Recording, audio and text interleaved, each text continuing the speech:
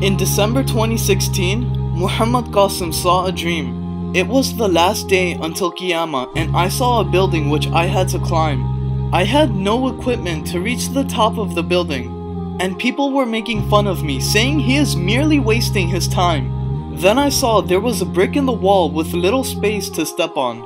I started to climb the bricks, which was very difficult for me. But I did not lose my hope. I kept climbing up and I said to Allah, "Why did you make this so difficult for me?" Then from the help of Allah, I finally reached the top.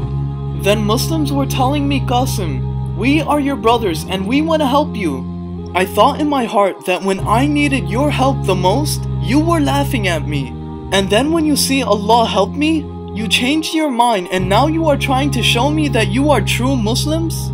Rather, you are bad people.